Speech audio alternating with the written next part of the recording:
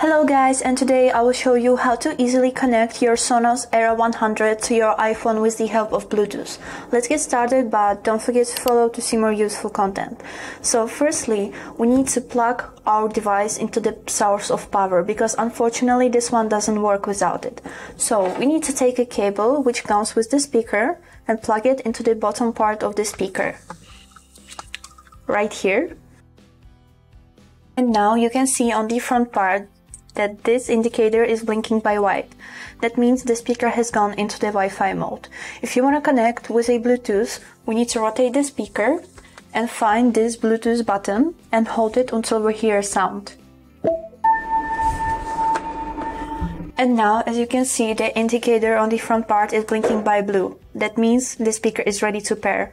Now we need to take our phone, open the Bluetooth settings and turn it on.